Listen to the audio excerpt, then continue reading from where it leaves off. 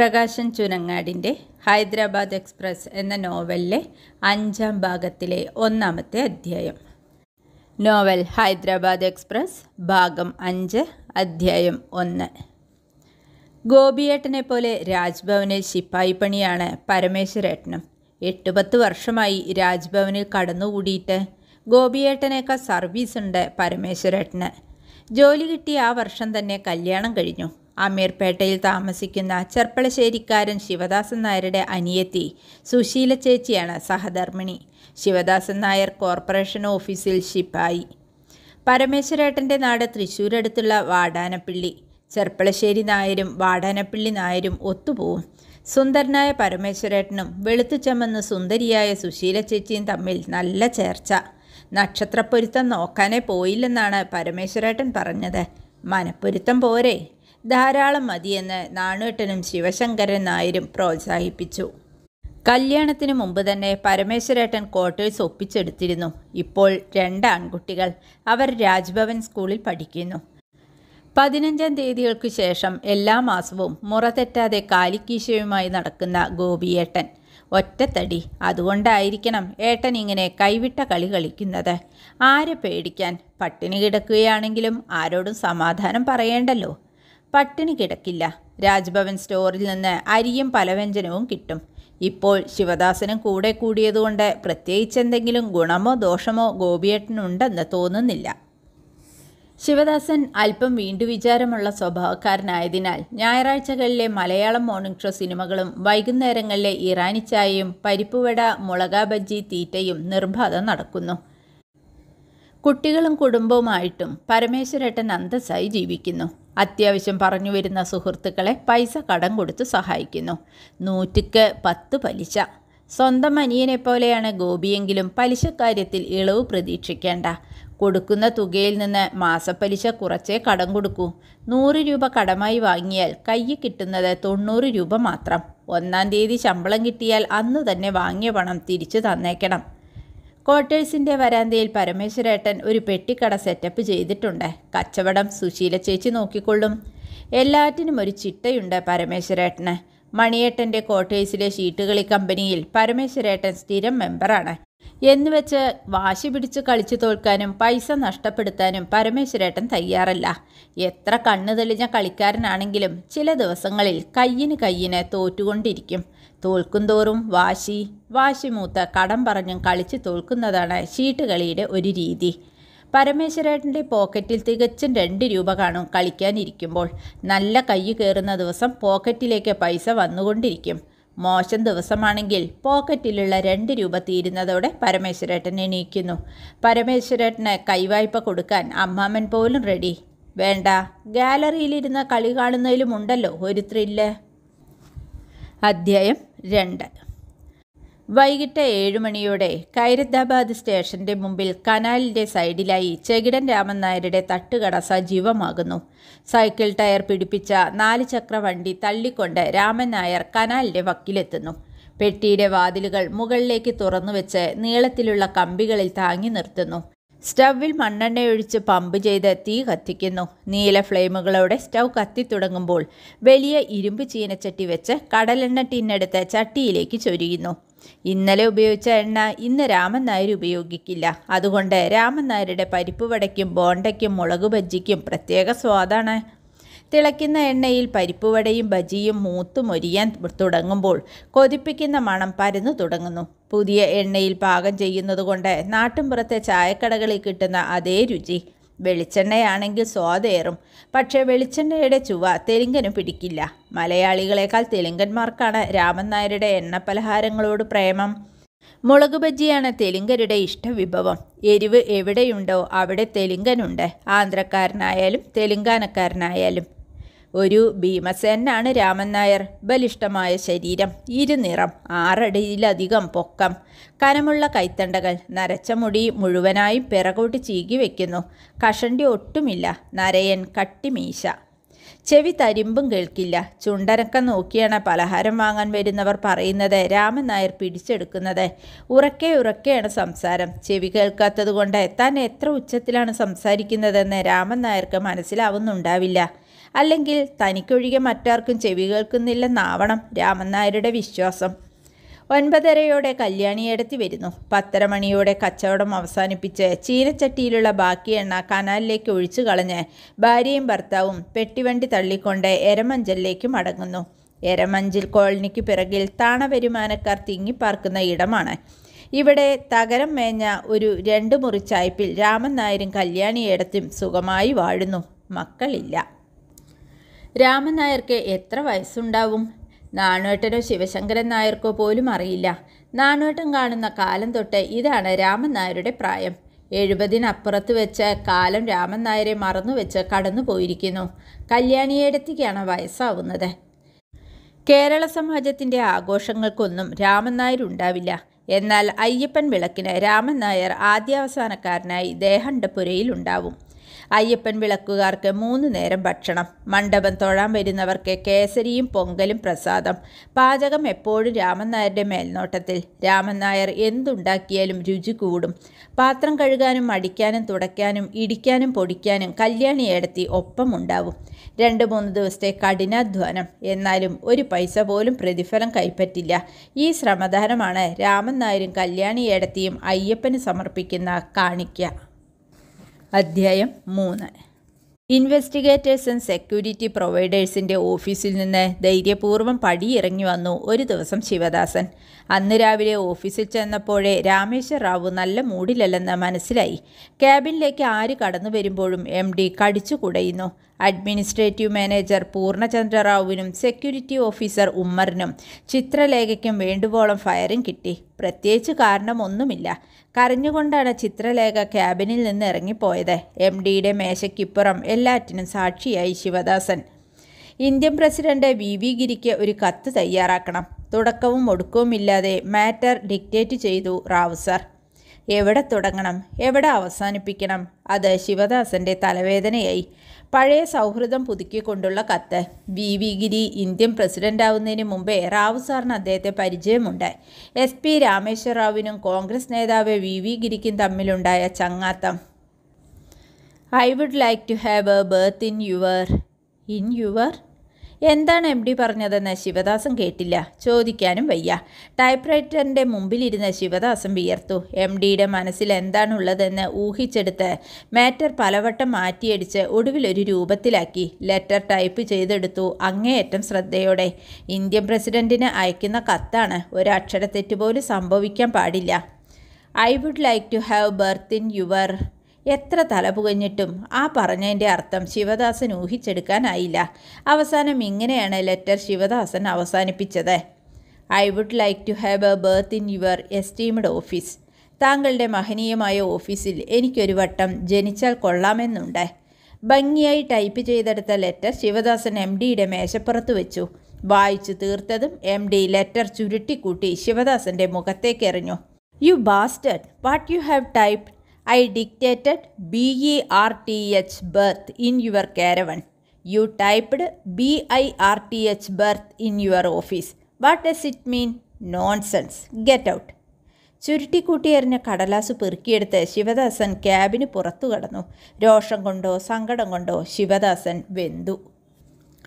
കരഞ്ഞു വീർത്ത കണ്ണുകളോടെ ചിത്രലേഖ ശിവദാസൻ്റെ ടേബിളിനടുത്തു വന്നു. എന്നാച്ച്? നത്തിങ്. കൂടുതൽ എന്തെങ്കിലും പറയാവുന്ന മാനസികാവസ്ഥയിലായിരുന്നില്ല ശിവദാസൻ. കൈ വിറയ്ക്കുന്നതുകൊണ്ട് ലെറ്റർ പലവട്ടം മാറ്റിയടിക്കേണ്ടി വന്നു. ബർത്ത് എന്നാണ് MD ഉദ്ദേശിച്ചത്. Birth in your caravan. നല്ല പ്രയോഗം. പക്ഷേ കാരവൻ എന്ന വാക്ക് MD ഉച്ചരിച്ചുവോ? ഇല്ല. അങ്ങനെ സാറ് ഉദ്ദേശിച്ചിട്ടുണ്ടാവാം. കാരവൻ എന്ന് കേട്ടതായിരുന്നുവെങ്കിൽ ബർത്ത് എന്ന് കൃത്യമായി ഡ്രാഫ്റ്റ് ചെയ്യുമായിരുന്നു. BIRTH എന്ന പ്രയോഗം തെറ്റാണെന്ന് സമ്മതിക്കുന്നു. ആ തെറ്റ് MDക്ക് ചൂണ്ടിക്കാണിക്കാമായിരുന്നു.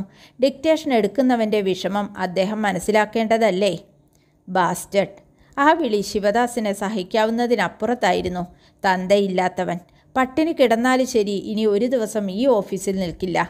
മാറ്റിയടിച്ച ലെറ്ററുമായി ശിവദാസൻ MDയുടെ ക്യാബിനിലേക്ക് ചെന്നു. അപ്പോഴും കണ്ണ് ചുവപ്പിച്ചിരിക്കുകയാണ് രാമേശ്വർ റാവു. അദ്ദേഹം ലെറ്റർ വായിച്ചു നോക്കി.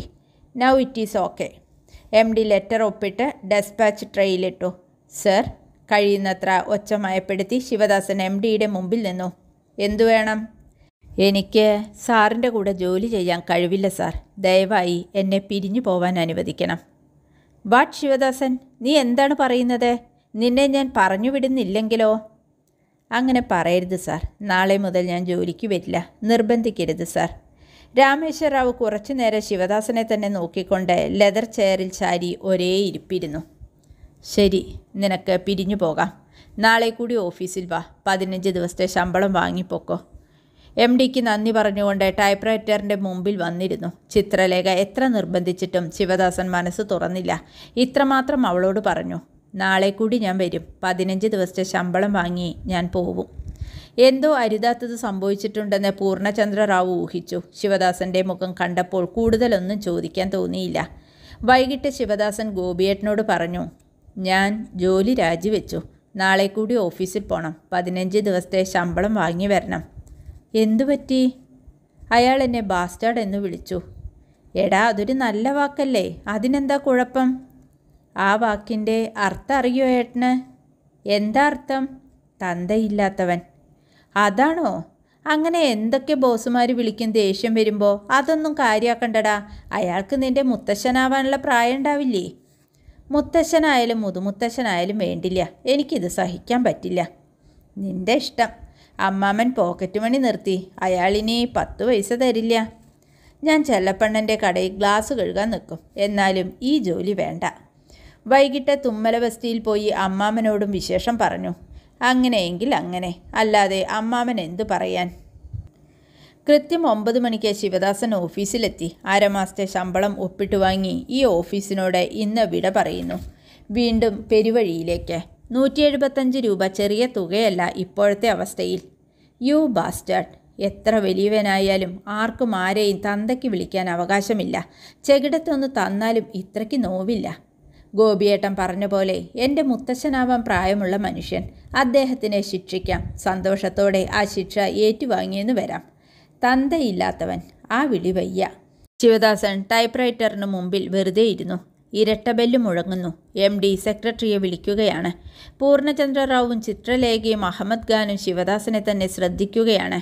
പണിയറിയുന്ന ഒരാളെ കിട്ടി അയാളും രാജിവെച്ച് ഇറങ്ങിപ്പോകുന്നു എന്ന് പരിതപിക്കുകയാവണം അവർ. പൂർണ്ണചന്ദ്ര റാവുവിന് ശിവദാസനെ ഇഷ്ടമാണ്. ഏത് ജോലി ഏൽപ്പിച്ചാലും കൃത്യമായും വൃത്തിയായും ചെയ്തു കൊടുക്കുന്നു. അഹമ്മദ് ഖാനും ശിവദാസനോട് കിടമത്സരമില്ല. മലബാറികളെ പൊതുവെ ഇഷ്ടമാണ് ഹൈദരാബാദി മുസ്ലിങ്ങൾക്ക്. അല്ലെങ്കിൽ തന്നെ മലയാളികളോട് ആർക്കാണ് വിരോധം? ഏത് നാട്ടിൽ ചെന്നാലും അവിടുത്തെ ഭാഷ പഠിച്ച് തന്നാട്ടുകാരനായി മാറാൻ ഭൂലോകത്ത് മലയാളിക്ക് മാത്രമേ കഴിയൂ. ചിത്രലേഖയ്ക്കോ ഉള്ളു തുറന്ന് പേശാവുന്ന അണ്ണൻ. ഇനി ആരോട് തൻ്റെ സ്വകാര്യ ദുഃഖങ്ങൾ പങ്കുവയ്ക്കും? ബുക്കും പെൻസിലുമായി ശിവദാസൻ ക്യാബിനിലേക്ക് ചെന്നു. ഇന്ന് വളരെ സന്തോഷവാനാണല്ലോ MD.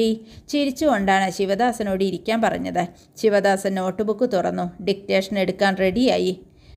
Are you alright Sivadasan? I am alright sir. But I was not okay yesterday. I had high BP കൂടിയതുകൊണ്ടാണ് എല്ലാവരോടും ദേഷ്യപ്പെട്ടതെന്ന് MD ഏറ്റു പറഞ്ഞു. വൈകിട്ട് ഡോക്ടർ വന്നു. ഇഞ്ചക്ഷൻ എടുത്തു. BPക്കുള്ള മരുന്നിൻ്റെ ഡോസും കൂട്ടി. Sorry Sivadasan, I used some nasty words yesterday. I remember. Forget it. You are an intelligent and efficient chop. എനിക്കറിയാം, ഇന്നലെ ഞാൻ വളരെ മോശം വാക്കുപയോഗിച്ചു. ക്ഷമിച്ചു കള. നീ മിടുക്കനും ബുദ്ധിമാനുമായ പയ്യനാണ്. എല്ലാ കന്മഷങ്ങളും ഒലിച്ചുപോയി. ശിവദാസൻ്റെ മനസ്സ് ശുദ്ധമായി. Tell me, you want to resign? No sir, I will continue. നിനക്ക് നല്ലൊരു ഭാവിയുണ്ട്. ഈ ഓഫീസിൻ്റെ 4 ചുവരുകൾക്കുള്ളിൽ നിന്നെ തളച്ചിടാൻ ഞാൻ ആഗ്രഹിക്കുന്നില്ല. മെച്ചപ്പെട്ട ജോലി കിട്ടുകയാണെങ്കിൽ നിനക്ക് പോകാം. പോരെ? ഡിക്റ്റേഷൻ എടുത്ത് തിരികെ സീറ്റിൽ വന്നിരുന്നു. ശിവദാസൻ്റെ മുഖത്തെ തെളിച്ചം കണ്ടപ്പോൾ ഓഫീസിലുള്ളവർക്ക് ആശ്വാസമായി. ആപത്ത് ഒഴിഞ്ഞു പോയിരിക്കുന്നു. ഒരു മന്ദസ്മിതത്തോടെ ശിവദാസൻ കുഞ്ഞുണ്ണി മാഷിൻ്റെ കവിത ഓർമ്മിച്ചു. ആ വരുന്നൊരാന, ഈ വരുന്നൊരീച്ച, ആനയ്ക്കുണ്ടോ പേടി, ഈച്ചയ്ക്കുണ്ടോ പേടി, രണ്ടിനുമില്ലൊരു പേടി. ആന ചോടെ പോയി, ഈച്ച മേലെ പോയി. അധ്യായം 4. ഒരു ഞായറാഴ്ച വൈകിട്ട് പതിവ് പോലെ കേരള സമാജത്തിൽ ചെന്നതായിരുന്നു ശിവദാസൻ. ശിവദാസൻ എത്തിയപ്പോൾ രാമകൃഷ്ണൻ സാർ ഡെക്കൻ ക്രോണിക്കിളിൽ വന്ന പരസ്യം കാണിച്ചു കൊടുത്തു. ഒരു ദേശസാൽകൃത ബാങ്കിലേക്ക് ക്ലറിക്കൽ കാഡർ റിക്രൂട്ട്മെൻറ്റ്. ബാങ്ക് ജോലിയുടെ പരസ്യങ്ങൾ സ്ഥിരമായി പത്രത്തിൽ പ്രത്യക്ഷപ്പെടാറുണ്ട്. ശമ്പളം 500-ൽ താഴെ വരുന്നതുകൊണ്ട് തെലങ്കാനയ്ക്ക് പുറത്തുള്ളവർക്ക് അപേക്ഷിക്കാൻ പറ്റില്ല. പരസ്യം ഒന്ന് ഓടിച്ചു വായിച്ച പത്രം മടക്കി വയ്ക്കാൻ ഒരുങ്ങുകയായിരുന്നു ശിവദാസൻ. രാമകൃഷ്ണൻ സാറ് ശിവദാസനെ തടഞ്ഞു. ശ്രദ്ധിച്ച് വായിക്ക് ശിവദാസ. ഒരാവർത്തി കൂടി ശിവദാസൻ ആ പരസ്യം വായിച്ചു. മാസശമ്പളം DA HRA അടക്കം 514 രൂപ. ഇപ്പോഴെന്തു തോന്നുന്നു? ശരിയാണല്ലോ, ശമ്പളം 500 രൂപയിൽ കവിയുന്നതുകൊണ്ട് പുറത്തുള്ളവർക്കും അപേക്ഷിക്കാം. താൻ ആപ്ലിക്കേഷൻ അയക്ക്. റിട്ടേൺ ടെസ്റ്റ് പാസ്സാവുകയാണെങ്കിൽ നമുക്ക് വഴിയുണ്ടാക്കാം. ശിവദാസൻ അപേക്ഷ അയച്ചു. ഇതൊരവസരമാണ്, നഷ്ടപ്പെടുത്തിക്കൂടാ. ബാങ്ക് എക്സാമിൻ്റെ പുസ്തകം വാങ്ങി മനസ്സിരുത്തി പഠിച്ചു. ഒബ്ജക്റ്റീവ് ടൈപ്പ് ചോദ്യങ്ങളാണ്. ശരിയായ ഉത്തരം അടയാളപ്പെടുത്തുകയേ വേണ്ടൂ. ഇംഗ്ലീഷിൻ്റെ ഒരു പേപ്പർ, പ്രധാനമായും ഗ്രാമർ ആൻഡ് യൂസേജ്. ഇംഗ്ലീഷിൻ്റെ കാര്യത്തിൽ ആത്മവിശ്വാസമുണ്ട്. എന്നാലും ഗ്രാമറിൻ്റെ പാഠങ്ങൾ ഒന്നുകൂടി പൊടിതട്ടിയെടുക്കണം. പിന്നൊരു പേപ്പർ ബേസിക് മാത്സ് ആണ്. ഇപ്പോൾ നമ്പ്യാരുടെ മകനെ മാത്സ് പഠിപ്പിക്കാൻ ശിവദാസൻ സ്വയം കണക്ക് പഠിച്ചുകൊണ്ടിരിക്കുന്നുണ്ട്. ജനറൽ നോളേജ് പേപ്പർ കുഴപ്പമില്ല. ജനറൽ നോളേജിന് മാത്രം ഒരു പുസ്തകം കിട്ടി ബുക്ക് സ്റ്റാളിൽ നിന്ന്. ബാങ്ക് ടെസ്റ്റിന് പോകുന്ന കാര്യം രാമേശ്വര റാവുവിനോട് നേരിട്ട് പറഞ്ഞു. ശിവദാസനെ ഈ ഓഫീസിൽ തന്നെ തളച്ചിടുകയില്ലെന്ന് അദ്ദേഹം വാക്കു പറഞ്ഞിട്ടുണ്ടല്ലോ. MD ശിവദാസനെ പ്രോത്സാഹിപ്പിച്ചു. You will come through. All the best. Test കഴിഞ്ഞ് 2 ആഴ്ചയ്ക്കകം റിസൾട്ട് വന്നു. ഇൻ്റർവ്യൂവിന് ഹാജരാകാനുള്ള ലെറ്ററും. ഇനി എന്ത്? കോൾ ലെറ്റർ രാമകൃഷ്ണൻ സാറിനെ കാണിച്ചു. ഇൻ്റർവ്യൂവിൻ്റെ തീയതി അടുത്തു വരുന്നു. ഒരാഴ്ച മാത്രം. ടെസ്റ്റ് എഴുതാൻ പോകുമ്പോഴുള്ള ആത്മവിശ്വാസം ഇപ്പോഴില്ല. ഓരോ ഇൻ്റർവ്യൂവിനും മിനിമത്തിൽ താഴെ മാത്രം മാർക്ക് വാങ്ങിയ ചരിത്രമല്ലേ ശിവദാസനുള്ളൂ. നല്ലൊരു ഷർട്ടില്ല, പാൻറ്റില്ല. നാട്ടിൽ നിന്ന് പുറപ്പെട്ടു വരുമ്പോൾ വാങ്ങിയ 2 ജോഡി ഷർട്ടും പാൻറ്റുമാണ് ഇപ്പോഴും ഉപയോഗിക്കുന്നത്. അനേകമാവർത്തി കഴുകിയും ഉണക്കിയും ഇസ്തിരിയിട്ടും 2 ജോഡിയും നിറം മങ്ങിയിരിക്കുന്നു. വില കുറഞ്ഞ ഷൂ. ഇംഗ്ലീഷ് സംസാരം മെച്ചപ്പെട്ടു എന്ന് പറയാനാവില്ല. ആ ഞായറാഴ്ച രാമകൃഷ്ണൻ സാർ ഒരു ചിദംബരം അയ്യരുടെ മേൽവിലാസം തന്നു. റിസർവ് ബാങ്കിലെ അക്കൗണ്ട്സ് ഓഫീസറാണ്. കൊമേഴ്സ്യൽ ബാങ്കുകളുമായി സ്വാമിക്ക് നേരിട്ട് ഇടപാടുണ്ട്. സ്വാഭാവികമായും ബാങ്കിൻ്റെ റീജിയണൽ ഹെഡ് ഉണ്ടാവും ഇൻ്റർവ്യൂ ബോർഡിൽ. അദ്ദേഹമായിരിക്കും ഇൻ്റർവ്യൂ നയിക്കുന്നത്. താൻ നാളെ വൈകിട്ട് ഒരു 7 മണിക്ക് സ്വാമിയെ ചെന്ന് കാണാൻ. സ്വാമി വീട്ടിലുണ്ടാവും, ഞാൻ പറഞ്ഞിട്ടുണ്ട്. മെഹ്ദി പട്ടണത്താണ് സ്വാമിയുടെ വീട്. മെഹ്ദി പട്ടണം എവിടെയാണെന്ന് ശിവദാസൻ അറിയില്ല. സാരമില്ല, ഗോപിയേട്ടൻ കൂടെ വരും. രാമകൃഷ്ണൻ സാർ ഒരു കാര്യം ഓർമ്മിപ്പിച്ചു. സ്വാമി മധുരപ്രിയനാണ്. 2 കിലോ സ്വീറ്റ്സ് വാങ്ങി കയ്യിൽ വെച്ചേക്ക്, പൈസ ഞാൻ തരാം. അദ്ദേഹം പാൻസിൻ്റെ പോക്കറ്റിൽ നിന്ന് പേഴ്സ് എടുത്തു. വേണ്ട സാർ, ഞാൻ വാങ്ങിക്കോളാം. നാമ്പള്ളിയിലുള്ള ആനന്ദ് ബേക്കറിയിൽ നിന്ന് സ്വീറ്റ്സ് വാങ്ങി. ഹൈദരാബാദിലേറെ പ്രശസ്തമാണ് ആനന്ദ് ബേക്കറിയിലെ സ്വീറ്റ്സ്. തിങ്കളാഴ്ച സന്ധ്യയ്ക്ക് മെഹ്ദി പട്ടണത്തുള്ള ചിദംബരയ്യരുടെ വീട്ടിൽ ഗോപിയേട്ടനെയും കൂട്ടിച്ചെന്നു. സ്വാമി ഓഫീസിൽ നിന്ന് എത്തിയിട്ടുണ്ട്. അസൽ പാലക്കാട്ടുകാരൻ അയ്യർ. കുടവയറ്, കയ്യുള്ള ബനിയൻ, കാവ്യമുണ്ട്. പരിചയപ്പെടുത്തേണ്ടി വന്നില്ല. രാമകൃഷ്ണൻ ചൊല്ലിയാച്ച്. ഡീറ്റെയിൽസ് കൊടുത്തമ്പി. സ്വീറ്റ്സിൻ്റെ പെട്ടികൾ ടീപ്പോയ്ക്ക് പുറത്തു വെച്ചു. കവലപ്പെടാതെ. Attend the interview. അന്ത വെങ്കടാചലപതി കാപ്പാത്തും. ധൈര്യമായിട്ട് പോയി വാ. ഇംഗ്ലീഷും തമിഴും മലയാളവും കൂടി ചേർന്ന സംസാരം. ബാങ്കിൻ്റെ റീജിയണൽ ഓഫീസിൽ വെച്ചായിരുന്നു ഇൻ്റർവ്യൂ. രാംകോടിയിൽ. ശിവദാസൻ്റെ ഊഴം വന്നു. Please take your seat. Sivadasan board അംഗങ്ങൾക്കെതിരെ സീറ്റിൽ ഒതുങ്ങിയിരുന്നു, ഒരു കൊതുകിനെ പോലെ. നടുവിലിരിക്കുന്ന ആളായിരിക്കണം റീജിയണൽ മാനേജർ. വെളുത്തു ചുവന്ന് ഗൗരവ പ്രകൃതം. 55-ന് മുകളിലാണ് അദ്ദേഹത്തിൻ്റെ പ്രായം. ബോർഡ് അംഗങ്ങൾ മാറി മാറി ചോദിച്ച ചോദ്യങ്ങൾക്ക് ശിവദാസൻ തപ്പിയും തടഞ്ഞും ഉത്തരം പറഞ്ഞു. റീജിയണൽ മാനേജറുടെ മുഖം ഇരുളുന്നുണ്ടോ എന്നൊരു സംശയം. You know mister Chidambaram? Yes sir, he is my well-wisher. You can go. Sivadasan ആശ്വാസത്തോടെ മുറിക്ക് പുറത്തു കടന്നു. ജോലി കിട്ടിയില്ലെങ്കിലും വിരോധമില്ല. ചോദ്യശരങ്ങളിൽ നിന്ന് രക്ഷപ്പെട്ടല്ലോ. അന്ന് തന്നെ കേരള സമാജത്തിൽ ചെന്ന് രാമകൃഷ്ണൻ സാറിനോട് വിവരം പറഞ്ഞു. എങ്ങനെയുണ്ടായിരുന്നു ഇൻ്റർവ്യൂ? കുഴപ്പമില്ല. ശിവദാസനെ അടിമുടി ഒന്ന് ഒഴിഞ്ഞു നോക്കിക്കൊണ്ട് രാമകൃഷ്ണൻ സാർ ചിരിച്ചു. കുഴപ്പമാണെന്ന് ശിവദാസൻ്റെ മുഖത്തെ എഴുതി വെച്ചിട്ടുണ്ട്. പേടിക്കണ്ട, നമുക്ക് ശരിയാക്കാം. രാമകൃഷ്ണൻ സാർ ശരിയാക്കുക തന്നെ ചെയ്തു. 2 ആഴ്ചയ്ക്കുള്ളിൽ ബാങ്കിൻ്റെ അപ്പോയിൻമെൻറ്റ് ഓർഡർ വന്നു. ഈ സന്തോഷം എങ്ങനെ പ്രകടിപ്പിക്കണമെന്ന ശിവദാസന് രൂപമുണ്ടായില്ല. 4 കിലോ ലഡു വാങ്ങി തുമ്മല ബസ്തിയിലുള്ള അയൽക്കാർക്കും എരമഞ്ചു കോളനിയിലെ ഷീട്ടുകളി സംഘത്തിനും രാജ്ഭവനിലെ ഗോപിയേട്ടൻ്റെ കൂട്ടുകാർക്കും ഓഫീസിലെ ശിവദാസൻ്റെ സഹപ്രവർത്തകർക്കും ചെല്ലപ്പണ്ണനും ചെകിടൻ രാമൻ നായർക്കും കല്യാണിയേടത്തിക്കും വരെ ലഡു വിതരണം ചെയ്തു. രസഗുളയുടെ ഒരു ജാർ രാമകൃഷ്ണൻ സാറിന്. സാറ് വാങ്ങാൻ കൂട്ടാക്കിയില്ല, നിർബന്ധിക്കേണ്ടി വന്നു. സ്വീറ്റ്സ് വാങ്ങാനുള്ള പണം അമ്മാമ്മൻ തന്നു. മരുമകന് ബാങ്കിൽ ജോലി കിട്ടിയ സന്തോഷം അങ്ങനെയാണ് അമ്മാമ്മൻ പ്രകടിപ്പിച്ചത്. അപ്പോയിൻമെൻറ്റ് ഓർഡർ MDക്ക് കാണിച്ചു കൊടുത്തു. Congratulations, you will come up my boy. അദ്ദേഹം ഉടനെ ബാങ്കിൻ്റെ റീജിയണൽ മാനേജറുടെ ഫോൺ നമ്പർ ഡയറക്ടറിയിൽ നിന്ന് തപ്പിയെടുത്ത് നേരിട്ട് ഡയൽ ചെയ്തു. പരിചയപ്പെടുത്തിക്കൊണ്ട് MD ഇങ്ങനെ പറഞ്ഞു: Sivadasan is my private secretary. He is very intelligent with excellent character. തൻ്റെ സീറ്റിലേക്ക് മറ്റൊരു മലയാളി അഭയാർത്ഥിയെ പരിചയപ്പെടുത്തി കൊടുത്തതിന് ശേഷം ശിവദാസൻ ഓഫീസിൽ നിന്ന് പടിയിറങ്ങി. രാമകൃഷ്ണൻ സാറാണ് പട്ടാമ്പിക്കാരനായ രമേശിൻ്റെ പേര് പറഞ്ഞത്. ശിവദാസനെ പോലെ പണി അന്വേഷിച്ച് നടന്ന ഒരു പാവം നാട്ടുംപുറത്തുകാരൻ. ടൈപ്പിങ്ങും ഷോർട്ട് ഹാൻഡും അറിയാം. ശിവദാസൻ യാത്ര പറഞ്ഞിറങ്ങവേ ചിത്രലേഖയുടെ കണ്ണു നിറഞ്ഞു. അവൾ കരയുകയായിരുന്നു. ഇത് ശരിക്കുള്ള കണ്ണീരും കരച്ചിലുമാണെന്ന് ശിവദാസൻ അറിയാം. വീണ്ടും കാണാമെന്ന് ശിവദാസൻ അവൾക്ക് വാക്കുകൊടുത്തു. ഇവളെൻ്റെ അനിയത്തിയാണ്, ശാന്തയെപ്പോലെ. അധ്യായം 5. അപ്പോയിൻമെൻറ്റ് ഓർഡറിൽ രേഖപ്പെടുത്തിയ ദിവസം തന്നെ ശിവദാസൻ രാംകോട്ടിയിലുള്ള ബാങ്കിൻ്റെ റീജിയണൽ ഓഫീസിൽ ഹാജരായി. പോസ്റ്റിംഗ് ഓർഡർ ഒപ്പിട്ട് വാങ്ങി. നിസാമാബാദ് ബ്രാഞ്ച്. തെലങ്കാനയിലുള്ള മറ്റൊരു പട്ടണം. 100 കിലോമീറ്ററുണ്ട് നിസാമാബാദിലേക്ക്.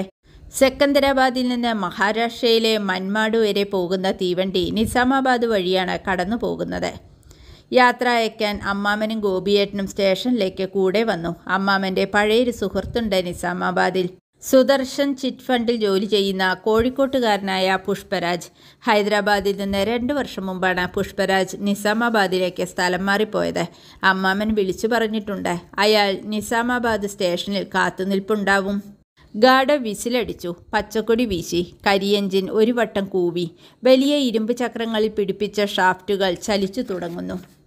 ചക്രങ്ങൾ ഉരുണ്ടു തുടങ്ങുന്നു. വണ്ടി നീങ്ങിത്തുടങ്ങുന്നു. വണ്ടിക്ക് വേഗം കൂടുന്നു. അമ്മാമനും ഉണ്ണിയേട്ടനും 2-ാം നമ്പർ പ്ലാറ്റ്ഫോമും സെക്കന്ദരാബാദ് സ്റ്റേഷനും കണ്ണിൽ നിന്നും മറയുവോളം ശിവദാസൻ കൈവീശി. പുഴുവിന് ചിറകുമുളയ്ക്കുന്നു. വർണ്ണച്ചിറകുകൾ കുടഞ്ഞ് പൂമ്പാറ്റ പറന്നുയരുന്നു. പൂർവജന്മത്തിൽ എപ്പോഴോ വായിച്ച കേരളത്തിലെ ആഫ്രിക്ക എന്ന പുസ്തകം. പശ്ചിമഘട്ട മലനിരകൾ, ആദിവാസി ഗ്രാമങ്ങൾ, ഗിരിജനോദ്ധാരണം ജീവിതപ്രദമാക്കാൻ മോഹിച്ച ചെറുപ്പക്കാരൻ, ആദിവാസികളെ സേവിക്കാൻ ഒരവസരം തരാമെന്ന് ഉറപ്പ് തന്ന കെ. പാനൂർ എന്ന സ്പെഷ്യൽ ഗ്രേഡ് തഹസിൽദാർ. ഓർമ്മകൾ മങ്ങിത്തുടങ്ങിയിരിക്കുന്നു. ഒരു തിരിച്ചുപോക്ക് ഒരിക്കലും സാധ്യമല്ലെന്ന് ശിവദാസൻ തിരിച്ചറിഞ്ഞു. സംഭവിച്ചതെല്ലാം നല്ലതിന്. ഇപ്പോൾ സംഭവിച്ചു കൊണ്ടിരിക്കുന്നതും നല്ലതിന്. ഇനി സംഭവിക്കാൻ പോകുന്നതും നല്ലതിന്. അങ്ങനെ ആശ്വസിക്കാനായിരുന്നു ശിവദാസൻ ഇഷ്ടം. പ്രകാശൻ ചുനങ്ങാടിൻ്റെ ഹൈദരാബാദ് എക്സ്പ്രസ് എന്ന നോവൽ ഇവിടെ അവസാനിക്കുന്നു. ഹൈദരാബാദ് എക്സ്പ്രസ് എന്ന നോവൽ നിങ്ങൾക്കായി അവതരിപ്പിച്ചത് RamLa M Iqbal. നന്ദി.